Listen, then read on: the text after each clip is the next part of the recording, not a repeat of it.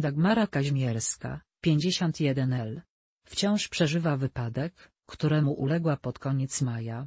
Widać, że było to dla niej nie lada przeżycie. Kilka miesięcy temu Dagmara Kaźmierska uległa poważnemu wypadkowi samochodowemu, w którym między innymi mocno uszkodziła sobie obie nogi. Bohaterka programu przeszła kilka operacji, a przed nią jeszcze długa rehabilitacja. Reklama. Chociaż od momentu wypadku minęło już sporo czasu, to na antenie TTV widzowie mogą śledzić odcinki, w których Dagmara przebywała w szpitalu. Kamery uchwyciły m.in. momenty świadczące o tym, że podczas pobytu w placówce kobieta była wspierana przez najbliższych. W 5. odcinku 7. sezonu Królowych poruszona Dagmara wyjawiła, że było to dla niej bardzo emocjonalne przeżycie. Ten wypadek całkowicie podłamał moich przyjaciół i rodzinę.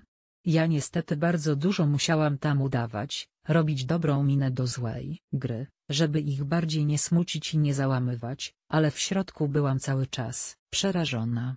Przychodziła noc i bez tabletek już nie zasnęłam, bo mi się wbijało w głowie, że nie będę mogła chodzić. Na szczęście bohaterka po wyjściu ze szpitala została otoczona opieką rodziny i przyjaciół, którzy wspierali ją w tych trudnych chwilach. Zobacz więcej materiałów.